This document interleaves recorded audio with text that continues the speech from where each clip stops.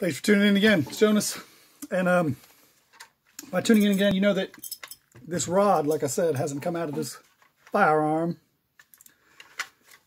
Though I have, a few minutes ago, put this back in it, so we'll go through this again. Remove that.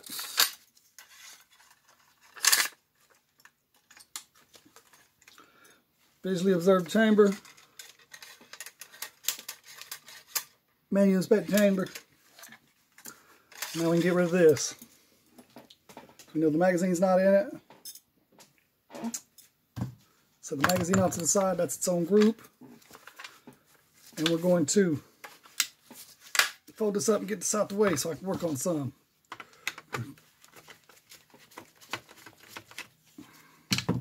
Take off this barrel band. Push it on this arm. Push forward on the barrel. Take out our handguard. And then we should be able to pull that forward and lift the whole rifle right out of its stock and bedding. Let's not lose this screw. Set our stock off to the side. And our handguard or barrel heat shield off to the side. Alrighty. Excuse me. Next thing we're going to do is get this action forward. And then we're going to take out this little pin right here.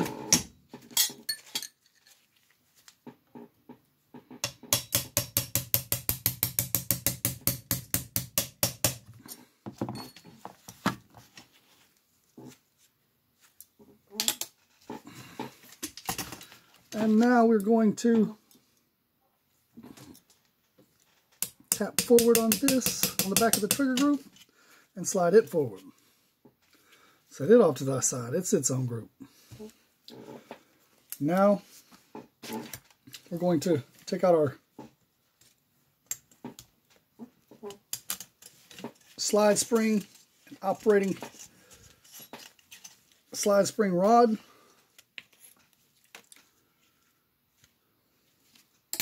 Put those off the side in our bowl.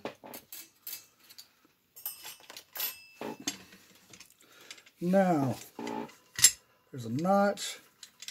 See, bring it down. Never done this before, so that's pretty easy. And it's its own group. Now that we've done that, slide the bolt forward.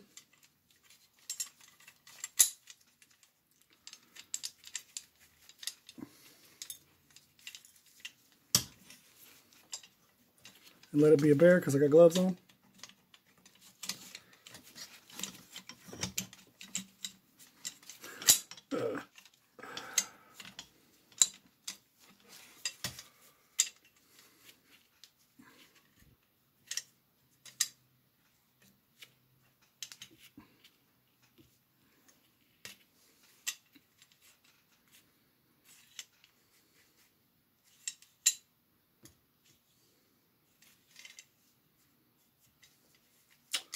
Looks like we're going to go back to our manual because there's no way this is just going to lift out the way to do so.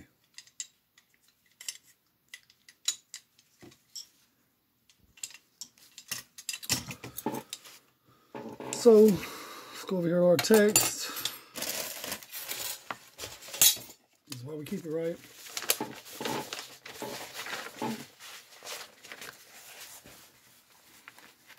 From the receiver.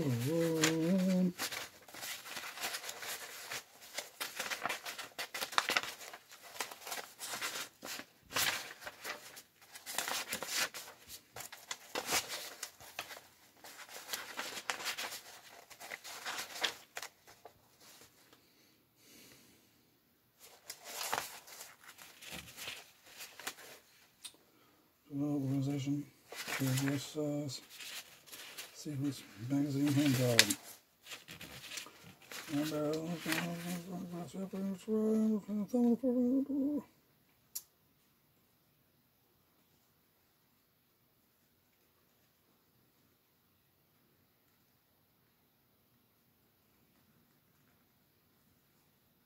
Separate spring from guide rod, trigger group assembly, clock hammer.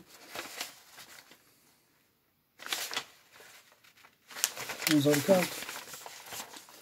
I'll take it off. That's the trigger group assembly. Trigger group assembly.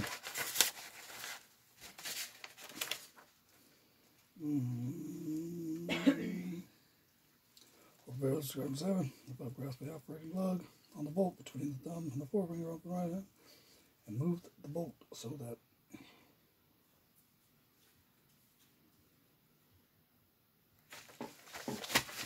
I raised it about 1 inch.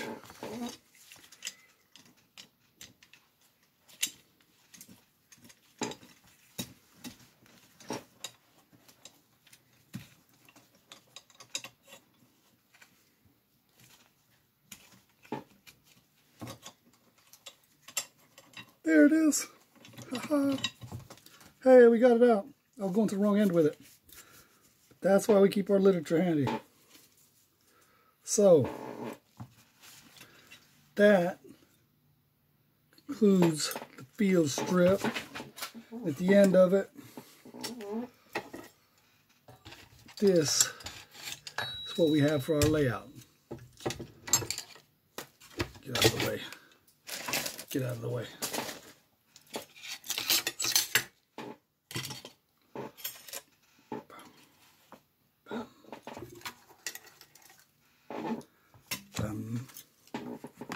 Get out there, get out there.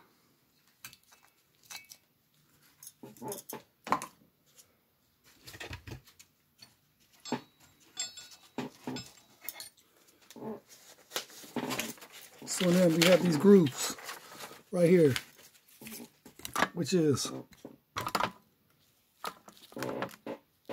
you see it right here, our handguard, barrel and receiver assembly. We have our operating slide spring, and we have in our bowl right here our operating slide spring guide rod. We have our trigger group retaining pin,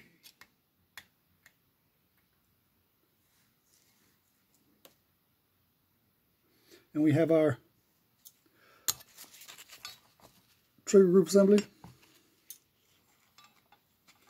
our operating slide, and our bolt assembly. I don't have the standard stock on here, so I don't have the oiler and lower sling swivel out, because we do have that aftermarket polymer stock right there. So, with that being the field strip, we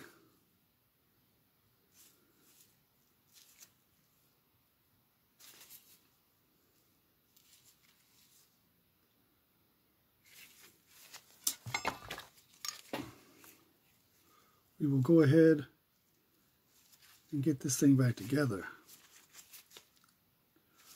This pin just doesn't look right to me. I have to look at that exploded view of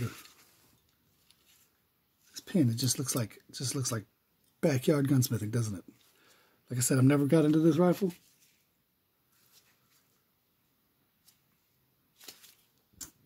I'm glad I did. However, it is a firearm pin, at the very least.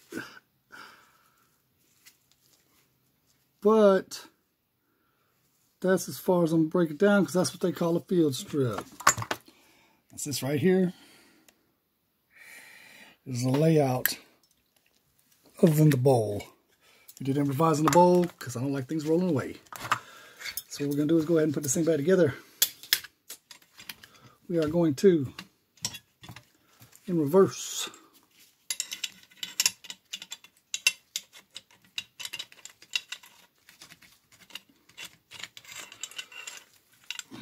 put our bolt back in. It took the longest to get out. Now it's probably going to take the longest to get back in. I'm shaky because I'm trying to demonstrate this.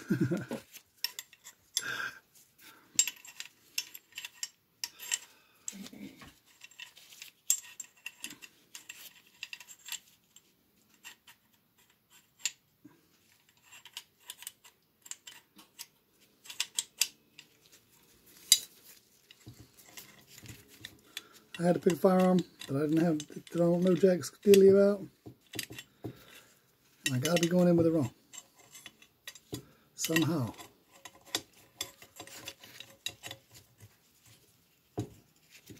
I lifted it out. So this has to go in. And there we go.